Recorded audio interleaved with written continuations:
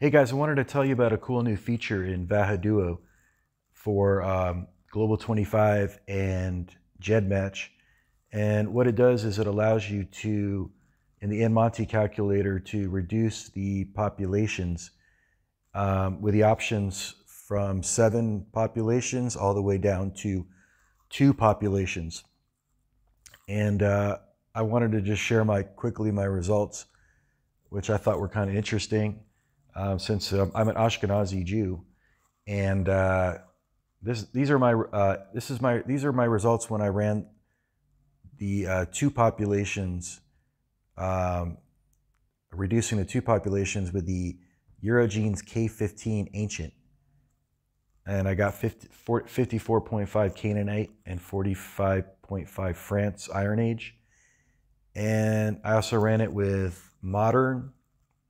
And this is modern, the original spreadsheet with Eurogenes K15 in Vahaduo using the new function, the new feature to reduce your populations. And this is my R2P, my reducing to 2 populations for modern. I get 74.0 Sephardic Jewish and 26.0 Hungarian.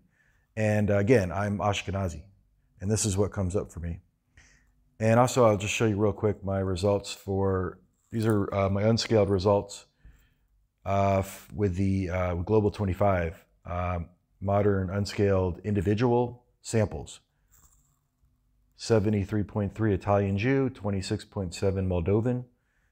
And this is unscaled modern averages with reducing the 2 populations for me. 83.9 Sephardic Jew, 16.1 Lithuanian PZ.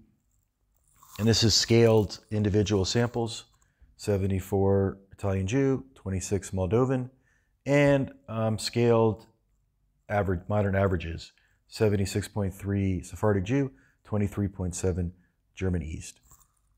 And I really recommend just playing around with this. It's really cool. It's really fun. I just showed you the 2, but you can try 3, 4, 5, 6, 7. And just see what kind of model, what kind of percentages you get for admixture. Thanks for watching.